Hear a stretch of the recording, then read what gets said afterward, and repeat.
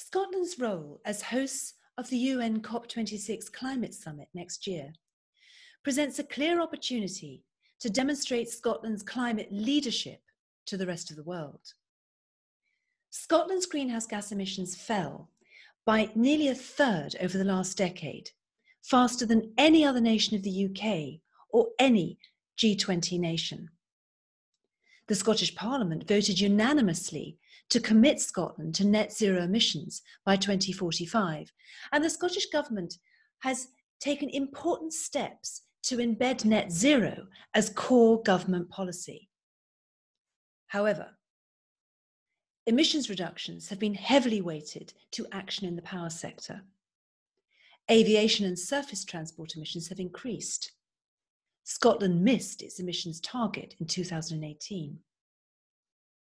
Transport is Scotland's biggest emitting sector, responsible for 37% of greenhouse gas emissions, the only sector to have seen an increase.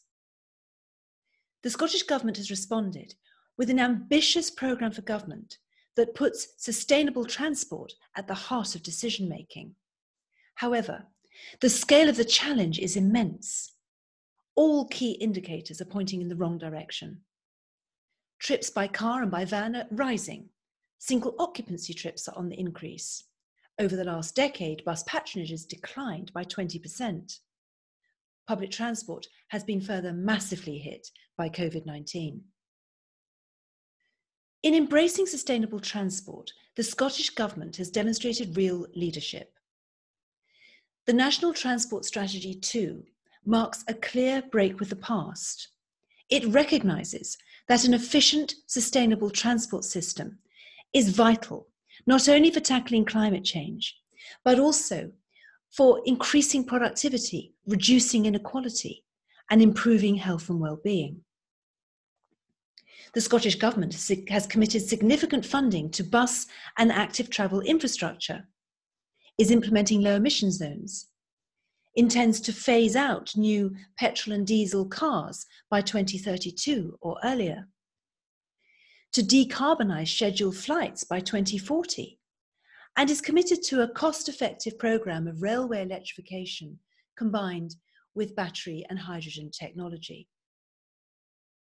Despite these commitments, Scotland and the UK will need to go much further. Road transport is responsible for 2/3 of Scotland's transport emissions.